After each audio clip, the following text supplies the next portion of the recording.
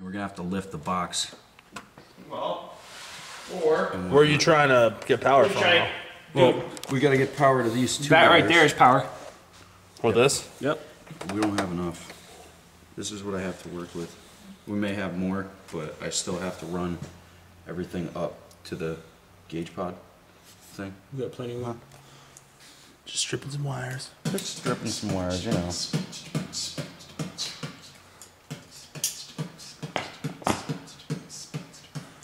Look at my horse is amazing. Give it a lick. It tastes just like raisins. With a stroke of its mane, it turns into a plane and something to do. When you tug stroke on on its its winky, ooh, that's dirty. Do you think so? Well, I better not show you where the lemonade is made. Sweet lemonade, sweet lemonade, sweet lemonade, yeah, sweet lemonade. You lost me for a second. Yeah. Yeah.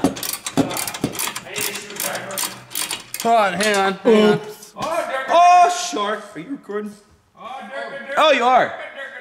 Whoops. All right. So basically, we've got all of our wiring done for the most part. It's still all over the place. It's got to be tidied up and pretty looking. All that's left is ignition switch, which just for the meantime I've stripped the wire back, and we're gonna go off our ignition wire, or off the switched wire for our light, our headlights. So we're just gonna tuck that in there a little bit, make sure we get a nice good connection.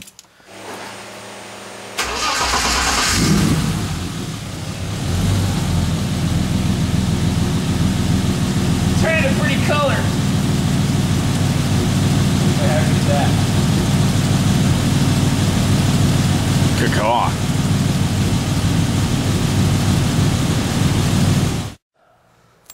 That was once rubber. Yeah. That was once rubber, but is no more. Effective!